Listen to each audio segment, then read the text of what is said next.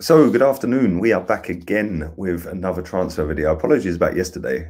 I fell asleep. I was supposed to drop another one at 10 o'clock last night, and I didn't record it. Schoolboy error.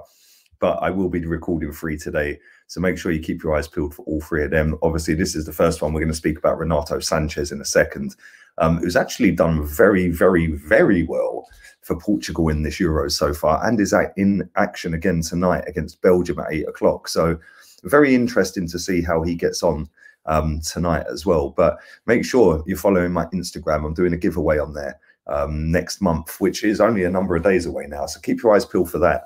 Anyone can get involved, but you must follow the Insta, which is in the description of this video. Thank you to everybody who has already subscribed to the channel. This channel's flying at the moment, so thank you very much. And make sure you're sticking a like on the video. But Renato Sanches, is this 2017 all over again? Because he burst on the scene and he ended up at Swansea, I think it was. And it didn't go to plan for him at Swansea, did it? But he's gone away. He's been around a few different clubs along the way, and he's settled at Lyon. No, he hasn't. I'm lying. He settled at Lille, who won the title in Ligue 1 this season. And he played 23 games of that campaign. And by all accounts, he's done really well out there. I was absolutely baffed when I looked at his age. He is still only 23 years old. And when I watched him the other night against Germany, was it Germany? It wasn't Germany. I'm lying. It was France, the France-Portugal game. He was superb. He was absolutely superb. He was everything that you want from a midfielder. Now, listen, I'm not going to get carried away one bit that we're linked to him, because I've seen us linked to hundreds of players already this summer and we ain't signed anyone. Having said that, not many teams have signed anyone, but obviously there is quite a few players at the Euros that we're linked to, and quite a few players. Granit Xhaka, the video I'll be dropping at 4 o'clock this afternoon, who is linked with a move away, but obviously still in Euro action. Again, they're playing against France tomorrow. So interesting to see what happens there. I think that's a foregone conclusion, if I'm honest. I think France will go through. Granit Xhaka will then probably get his move. But with Renato Sanches, he is actually a very good player. I think that the move to the Premier League back in the day was probably way too soon for him. You know, and whoever advised him on that move probably didn't do him a great deal of credit, really, because I think he's a lot better than he showed in the Premier League. And it'd be very interesting to see if we could pull this off, because if we could, listen, he is a very talented footballer. And I think that he's got more about his game than just, you know, hustle and bustle in midfield. Very good with his feet. He can bomb forward. We've seen that in the Euros again. You know, he just gets the ball and he's a driving force, whether that's centrally or down the wings. Like, there was a game I watched the other night, I think it was the Hungary game, where he was just bombing down the right wing, like driving the team forward. And we haven't really got anybody in midfield that can drive the team forward, that can push us up the pitch, gain another 20, 30, 40 yards up the pitch, win free kicks in dangerous areas, but then also have the know-how and the capabilities to be able to sniff danger as well. Listen, Thomas Partey was brought in for this reason, by the way, and I don't think it's gone great for him. I think that a couple of injuries along the way didn't help him, but I also think the way we mismanaged him, the manager threw him in very quickly, threw him in way too soon after hardly playing any football. And I don't think that helped him, if I'm honest. And then obviously he picked up the injuries. But, you know, I've watched Sanches for on and off for a few years since he was in the Premier League. And obviously we see him on the international stage quite a lot when there's these tournaments, and, you know, Portugal are on. It's in the background, you see him playing, etc., etc. And he's always been a player that you think, we're actually all right, but what's wrong with you here? Because it hasn't really gone to plan anywhere other than Lille. It really ain't. Let's be honest here.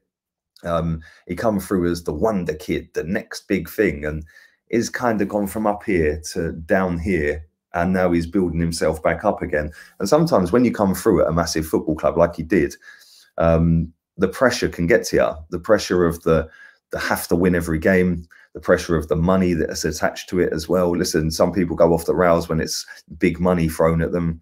You know, they take that eye off the ball and eye off of what got them into that position in the first place. I'm not suggesting he's done that, but listen, it might be a reason why he went whoosh real quick.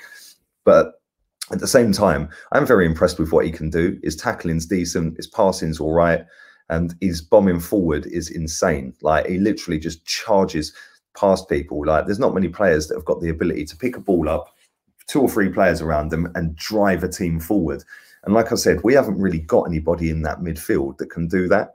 And I think that if we put him next to Thomas Partey, I think that could be a good move. And listen, he ain't going to cost that much money. Let's be honest here. He's not going to be Basuma type money. But who would you like? Like, listen, let's be honest here. If it's a choice out of the two, I'm taking Basuma in a heartbeat. But at the same time, I do think that if we can't, for whatever reason, get Yves Basuma, then this ain't too bad of a second choice, if I'm honest, because I think that having had that experience of playing in the Premier League, albeit it was a failed mission that he had, I think that going away, rebuilding his career again, winning a title, you know, doing all right in the Euros, I think that stands him in good stead going forward for the next move. And like I said, he is only 23. So, you know, it seems like he's been around forever, probably because he came through at such a young age. And I think he played for Swansea back in, what, 2016 maybe? I think it was about then. So he must have been, what, 18? You know, and like I said, the pressure can get to people sometimes. And, you know, he's gone to France. There was really no pressure on him in France. It was all pressure on PSG to win a title. And Lille have ended up going on, kicking on, winning the title. And he's having a glorious, so far, Euro 2021. It's not 2020, it's 2021. Let's just make that abundantly clear. But I do think that he's a player that we should be after. He's a player that we're apparently linked to. I'd love to get your thoughts on Renato Sanches. Do you think the move to the Premier League was too quick for him? Do you think he's any good? And do you think that we should go and get him? Because, like I said, we're linked to him, and he ain't going to be the £50 million player. Yes, he's going to cost maybe 25, 30s perhaps, but at the same time, he's going to be a lot cheaper than Yves Basuma, and it could be a masterstroke. But at the same time, I would rather Basuma. But I'd love to know what you guys think.